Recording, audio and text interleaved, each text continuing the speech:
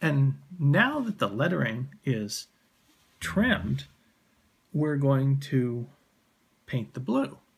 And the blue I'm going to use, today I'm going to use one of the Mars graphic pens, which, two reasons. One, I've said that the Mars graphic pens are good for younger artists, and I want to show you how it performs a little maybe differently than the Prismacolor pens, but also it just so happens that I actually like the color of CSX blue that the Mars graphic pen makes.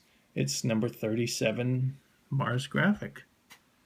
And one of the main things, I've used Mars graphic pens for years. Actually, the thing about it is that Mars graphic doesn't make as many colors as it used to.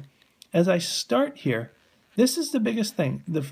The thing about Mars graphic pens is that I actually think they're fantastic. The thing about it is that through years of using them, compared to the Prismacolor pens that I use also now, is that for a younger artist, I actually do feel that they are incredible in the sense that they actually have they do stay fairly fluid, but that's one of the inherent things, is that in staying fluid, they do have a little bit of a tendency, or actually even at times a lot, if you're just learning how to use them, they do smear. So as I have my card over here, I'll show you one of the tricks that I do with them. And if you remember some of my other drawing videos, this is what I tend to do, is that, do you notice I'm painting along the tops of every edge? Because what I'm doing is I'm doing the painting along the top. I'm even going along the tops of the numbers. And again, this is why this white note up here is great, because I can tell you if I hadn't written that note up there, I would have probably painted the cab top. So I needed to write that note. And if little notes like that are good for you, do put notes like that on there, because you do not want to lose the whole drawing just because you painted the cab top. And if you did paint the cab top, it's okay. It's still a very good drawing. But just notes like that are very helpful. But with these pens, I'm trying to keep my hand as far away from the drawing as possible, because Mars graphic pens do smear quite a bit more. On the Florida East Coast drawing, you might have noticed I was able to put my hand on the drawing quite a bit more. And as I do this drawing, the thing you'll notice that I might end up doing is I put a card down. This is one of my sample cards. And as I put the card down, what I end up doing is, as I do, as we pointed out before, you put the line and you fill. You put the line and you fill. You put the line and you fill.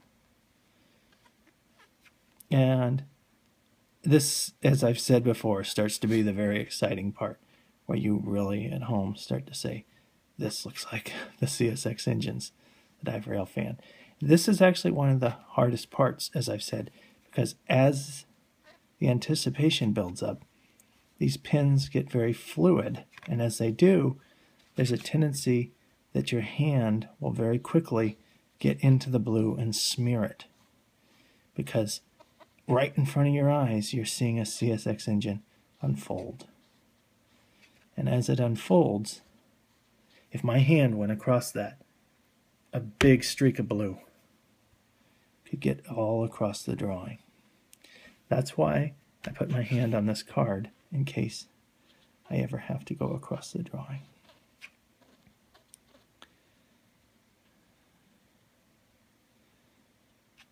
And a little bit here, a little bit there, I touch up.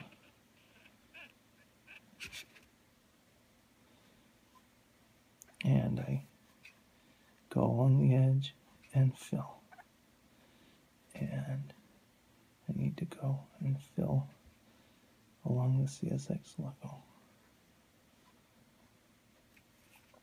And I need to fill along the boxcar wheels, along the X, and if you don't fill every little spot, it's fairly important to get the first coat on the train.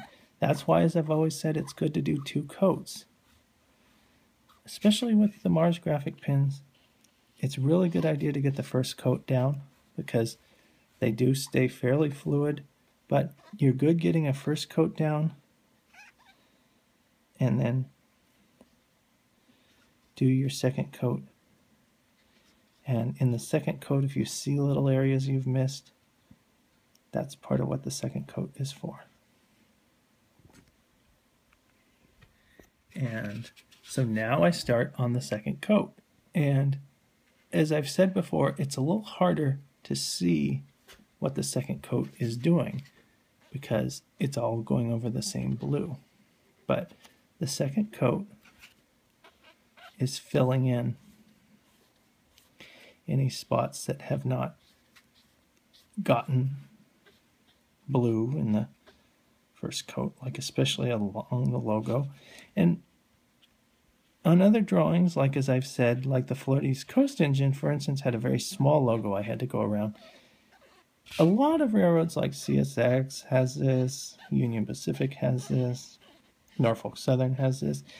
A lot of railroads have great big logos. BNSF has this. They have a great big logo that's light colored on a dark background. And in doing that, that is a big challenge. Some of the first engines I would recommend you draw, try to find engines that have a dark logo on a light background, because as we did in other videos, you can just take your ballpoint pen or any pen and just straight do the lettering.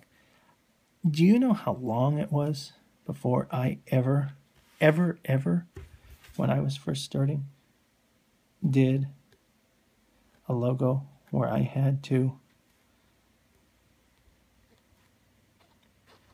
draw it out and color around it? It probably took me about 3 years. Seriously, I'm not kidding. It took me about 3 years, if not more, when I was first drawing. I didn't even understand how to go about doing it. I didn't understand that I had to draw it as a block letter, that I had to do to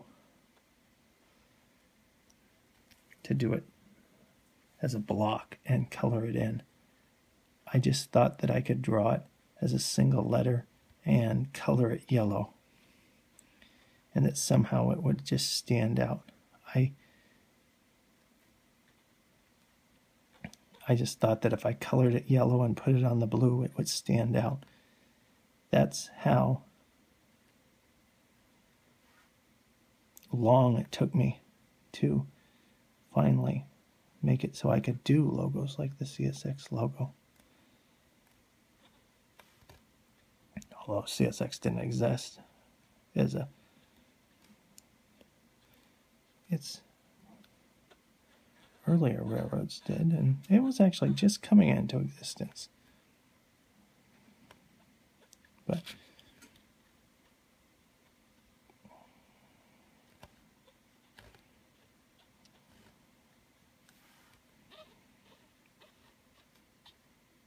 at that time, because I was drawing some of these trains when I was very, very young.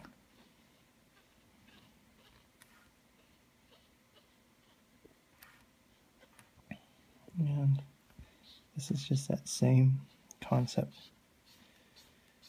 is that you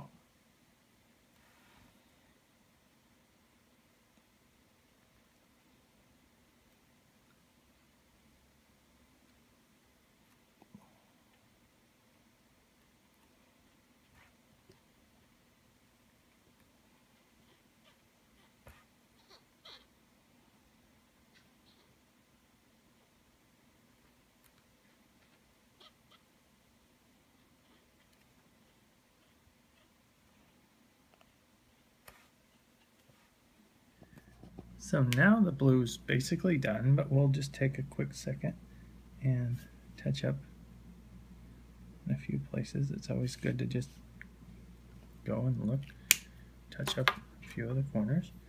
And now we begin to trim the underframe. And this is the same process. And here is where, as I said before, it's really good to put this card over the blue when your hand is trimming this black, because do you kind of see that my hand is going over that blue? Like my little pinky finger is wanting to touch the blue. And even sort of and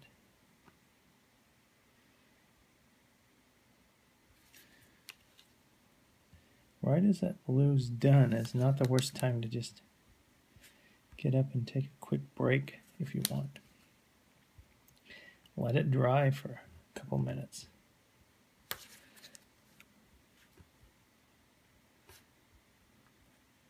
Because touching that blue, what ends up happening is that you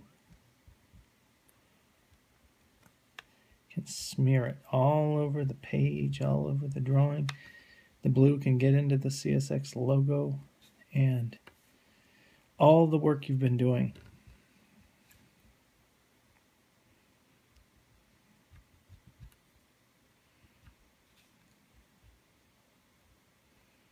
Will be lost. And here we'll put the sand line in. And here we trim. And again we trim.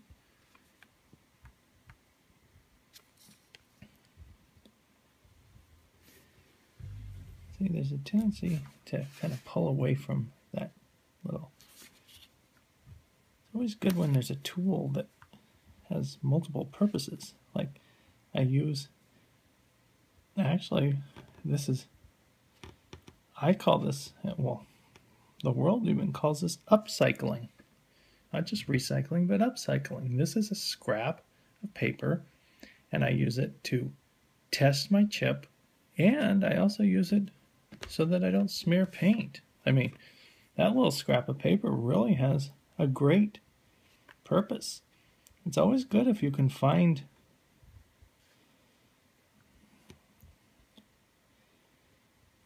scraps of paper or something like that that you can find new uses for.